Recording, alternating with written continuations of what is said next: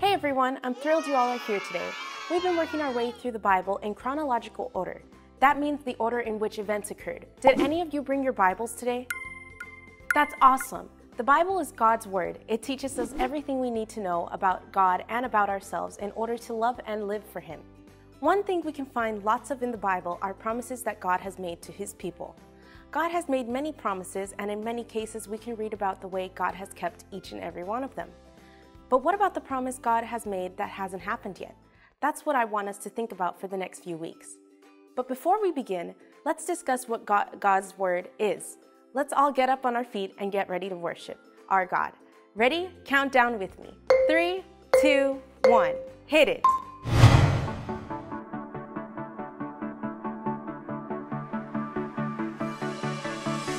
Staring into your eyes makes my heart come alive. Suddenly brought to life when I met you. Reaching beyond the skies, running deep, stretching wide. Perfect love realized, here with you. Now this love is for real, you will never let go, never let go. Oh, and it's more than just words, love beyond my control, out of control. This is real love, this is real love. This is real love, this is real love.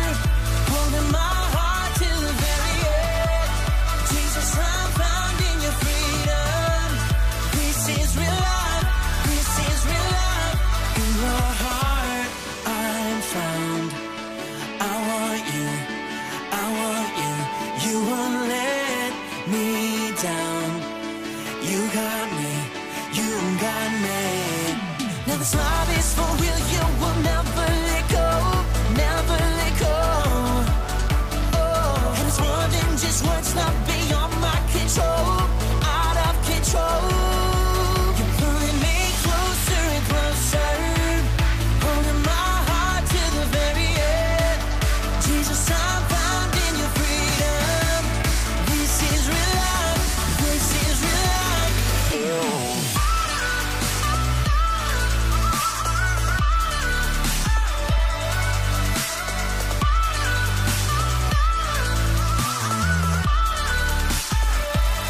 You're pulling me closer and closer, holding my heart to the very end.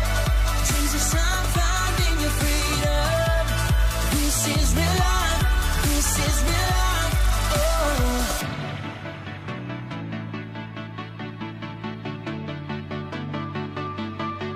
Staring into your eyes makes my heart come alive. Suddenly brought to life when I met you.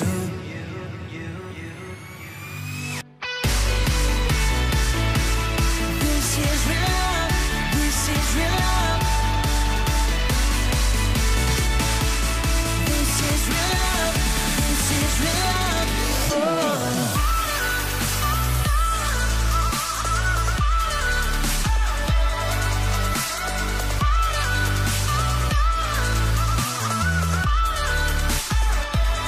You're pulling me closer and closer, holding my heart to the very end. Jesus, I'm found in your freedom. This is real life. This is real life. Oh.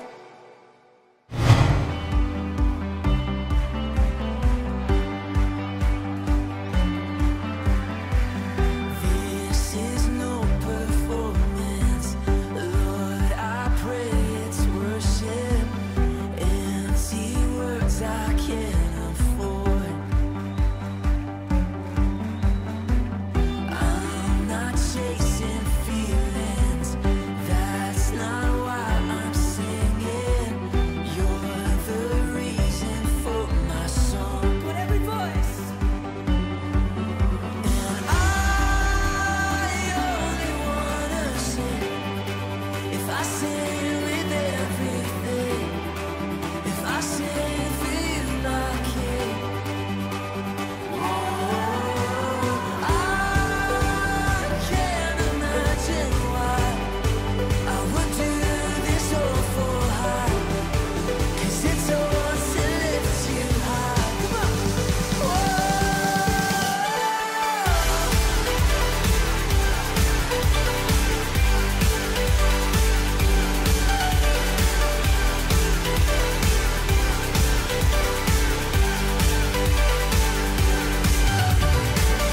You don't want perfection, just my soul's attention. All I have is what I'll give. Come on. And more than a song that lasts a moment, I live a life of honest worship. If I'm here to sing, then I sing with purpose. All the praise, Lord, you deserve it now. I only wanna sing if I sing with everything. If I sing for you, my King. Come on, lift your voice. And I can't imagine why I would do this all for high.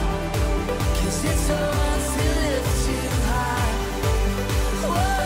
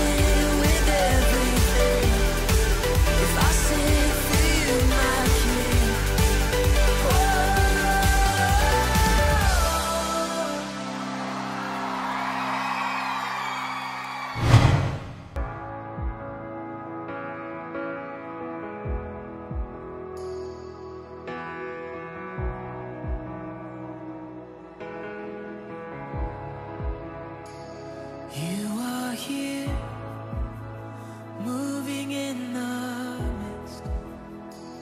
I worship you. I worship you. You are here, working in this place. I worship you. I worship you. You are here, moving in our midst. I worship you. I worship you. You are here, working in this place. I worship you. I worship you. You are waymaker, miracle worker, promise keeper, light in the darkness. My God, that is who you are. You are waymaker, miracle worker, promise keeper, light in the darkness. My God, that is who you are. You are here, touching every heart. I worship you. I worship you. You are here, healing every heart. Oh, I worship you, Jesus. I worship. You're turning lives around. You are here, oh, turning lives around. I worship you. I worship. You're mending every heart. You are here, and you're mending every heart. I worship you, yeah. I worship you, Lord. And you are waymaker, miracle worker, promise keeper, light in the darkness. My God, that is who you are. Yeah, you're the waymaker, waymaker, miracle worker, promise keeper, light in the darkness. My God, that is who you are. Yeah, sing it again. You are, yeah, waymaker, miracle worker, promise keeper, light in the darkness. Yeah, that is who you are. Oh, it's who you are, Jesus. Yeah, and waymaker, miracle worker, promise keeper, light in the darkness. My God, that is, sing, that is who you are. Oh, that is who you are. And that is who you are. Oh, and that is who you are. That is who you are. My Jesus, that is who you are. That is who you are. Oh, we lift you up. That is who you are. That is who you are. My Jesus. Even when I don't see it, you're working. Even when I don't feel it, you're working. You never stop, you never stop working. You never stop, you never stop working. Come on! Even when I don't see it, you're working. Even when I don't feel it, you're working. You never stop, you never stop working. You never stop, you never stop. Oh, even when I don't see it, you're working. Even when I don't feel it, you're working. You never stop, you never stop working. You never stop, yeah. Oh, even when I don't see it, you're working. Yeah, you never stop, you never stop. You're the way maker, yeah.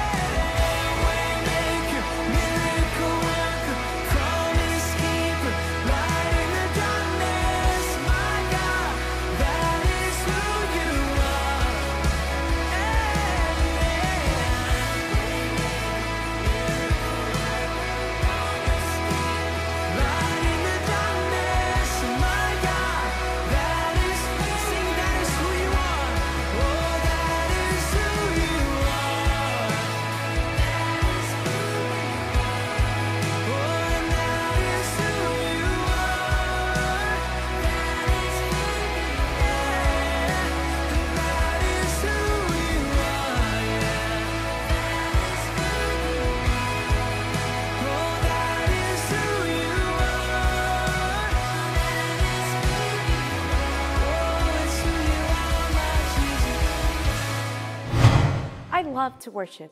Worship always prepares my heart ready to receive the message and lesson of today. But first, let's go over our ICC Kids values. Our first value is love God. We love God because He loved us first. Our second value is we love people. We love people because God loves all people. Our third value is have fun. We have fun because God gives us joy. And our fourth and last value is make a difference. We make a difference because Jesus did. Great job, everyone. One thing we can do to move forward loving God is to pray and learn about the Bible. If you have your Bible with you today, hold it up. This is the Bible of God's Word. It tells us the wonderful story, God's plan to rescue sinners. We use a big picture question to help us focus our learning and direct us to see specific truth, things the Bible can teach us about God and ourselves. For the next few weeks, I want us to think about this question and answer. Does God keep His promises? Yes, God always keeps His promises because He is faithful. This is important to understand because it allows us to understand that whenever we find a promise in the scripture that hasn't come true yet, it means God isn't done with the part He has His plan yet. We can study God's Word and see many examples of promises that God has already fulfilled and that help us give hope for promises that we must keep waiting on. Here I'll show you what I mean. Our key passage comes from the book of Numbers, in which God's people were wandering through the wilderness. They often struggled to trust God, but God wanted them to know that He is faithful and keeps all His promises. God doesn't lie or change. He is perfect in His plans. We can trust Him to keep all His promises. Let's say our memory verse together. God is not a man that He should lie, neither a son of man that He should repent. Hath He said, shall He not do it? Or hath He spoken, shall He not make it good? Numbers 23:19. We started with the first book of the Bible, Genesis, which means in the beginning. In the beginning, God created everything for His glory. He made His people in His image. When sin entered the world through Adam and Eve, God revealed His plan to bring people back to Himself through a descendant, His own Son. Today's Bible story comes from the second book of the Bible, Exodus. Exodus means departure. In the stories from Exodus, we will see how God remained faithful to His promises. Many years had passed since God used Joseph to rescue His people from famine by bringing them into Egypt. Now, however, God's people were enslaved and needed to be set free. God raised up a new rescuer to deliver all His people out of Egypt and lead them to the Promised Land. We'll see how all this started in our story, God Called Moses.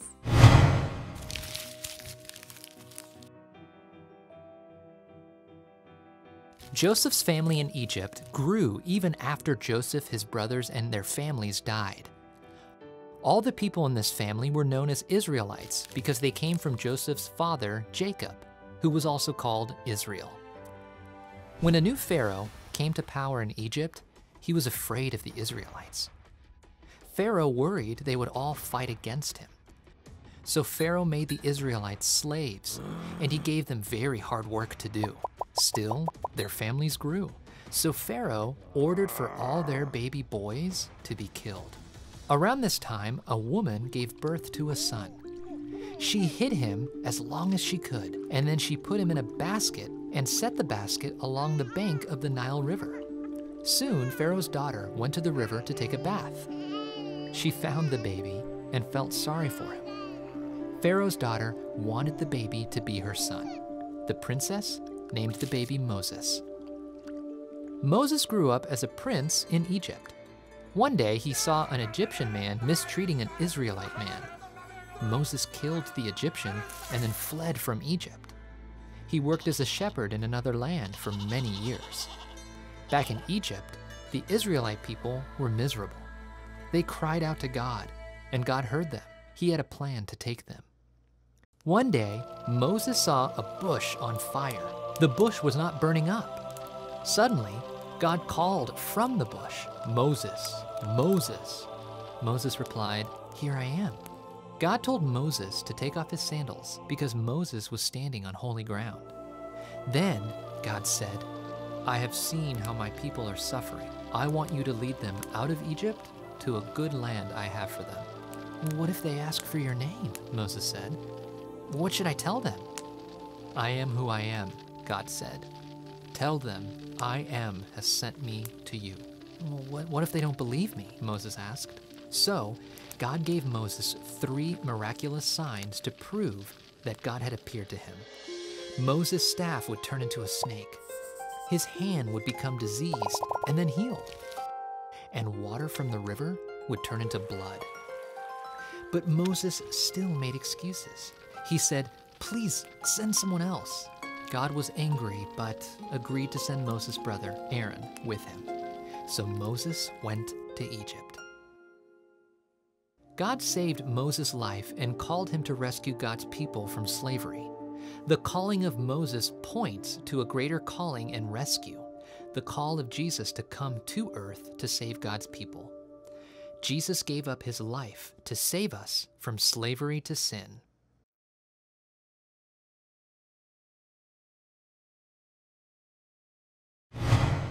Wow, what a story. The Israelites were slaves in Egypt for 400 years. Life under Pharaoh was hard. How do you think Jochebed, Moses' mom, felt when she held him in her arms as a baby? She was probably afraid that he would have a hard life too, or even be killed. She hid her baby in the basket, and Moses was discovered and adopted by Pharaoh's daughter. So Moses grew up in the palace as a part of Pharaoh's family. God protected baby Moses and had a plan for him. What happened that caused Moses to leave Egypt? Moses killed an Egyptian. He fled to the wilderness. When Moses was 80 years old, God spoke to him through what? A burning bush. God called Moses to confront Pharaoh and deliver the Israelites from Egypt. Was Moses willing to go? Not exactly. Moses made an excuse and even asked God to send someone else. But God promised he would go with Moses, and he told Moses what to say. When Moses still felt afraid, God allowed him to take his brother Aaron with him. God had rescued Moses as a baby to be a part of his plan to lead the Israelites from captivity, and God would be with Moses the entire way. What do we learn about God in these chapters?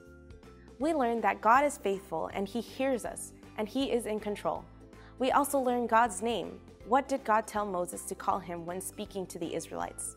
God said his name was I am who I am. Sometimes it translates to the written word as I am because I am. I will be who I will be. All 3 answers describe that God is sovereign. He never changes. Sovereign means that God is in control and will accomplish or do whatever is pleasing to him. By telling Moses his name, God reminded Moses how great he is and he is in control. Open your Bible to Exodus 2:23-24. God kept his promise to Abraham. When the Israelites called out to God in their suffering, God had a plan to give them the land he promised Abraham. Does God keep his promises? Yes, God always keeps his promises because he is faithful. God saved Moses' life and called him to rescue God's people from slavery. The calling of Moses points to greater rescue, the call of Jesus to come to save the earth and save God's people. Jesus gave up his life to save us from slavery to sin. Let's pray. God, you are constant and always keep your word. Thank you for hearing us when we pray to you and for coming to us when we are afraid. Help us to faithfully keep our promises like you keep yours. Amen. Hope to see you next week. Bye.